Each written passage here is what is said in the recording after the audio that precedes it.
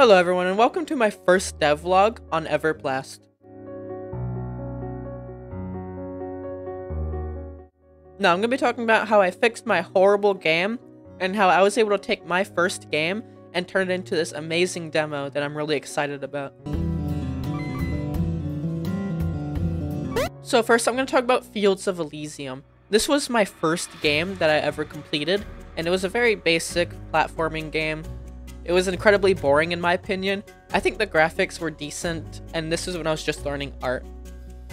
This first game was actually a huge accomplishment for me because I have like 4 or 5 unfinished projects. So now, randomly at school, I decided that I was going to download my old game. And when I played it, I got like a huge hit of nostalgia.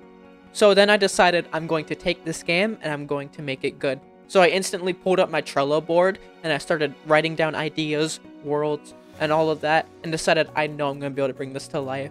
And I have no idea how after 10 months of doing nothing, I was all of a sudden able to open up the game engine and just start going at it. But that is what happened.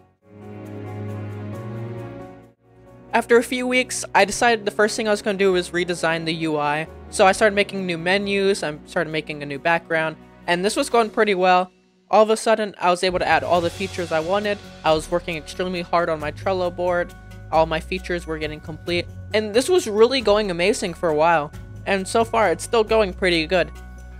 Now, the faults I went through, a lot of the stuff I added was very buggy, so I'd have to either rewrite it or do it again.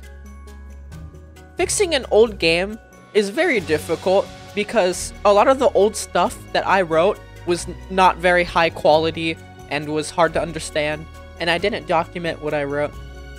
So if you're just starting, I would give advice that what you're making right now, try to make it readable, try to comment your code so that you can understand it later. I think that because I worked really hard on this project, it really meant a lot to me. It really just made me feel something different, and it's kind of hard to understand.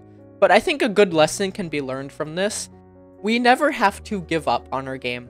Even if something's really bad, we can work really hard to make it good. And this also goes into how important scope is, and how your game idea must fit your skills. You have to design your game around what skills you have, because it is a little bit harder to learn skills and fit it into your game. So when you're starting out, I believe that you should create a game based off of the skills you already have. If you know how to work hard and you're very self-motivated, then you really can accomplish what you want. Because these things, they gave me a ton of problems and challenges that I was willing to work through. And after that, I had what I wanted on screen, and it felt amazing. With all of that said, welcome to Everplast.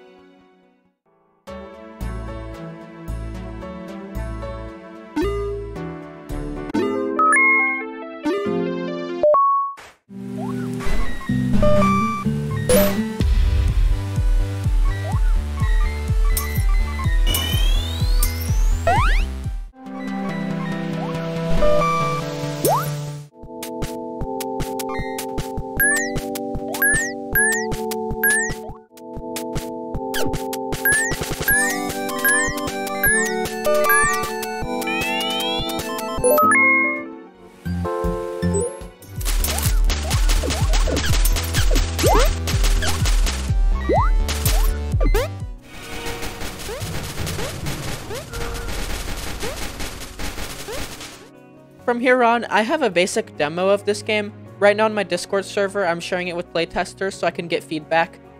What I have to do now is create the rest of the 3 worlds that I have planned in Trello. And the last one is the most important because it is what makes this game unique. I thought it would be really useful to make a video on how I've been able to turn my previous game into something that I really love and something I love working on and something that's becoming successful. And now I am making videos on it, and I am posting, and I am now making a game that people can play, and it feels great. I'm very new to this, so if you can hit subscribe and drop a like on the video, that would really help me. And thank you for watching.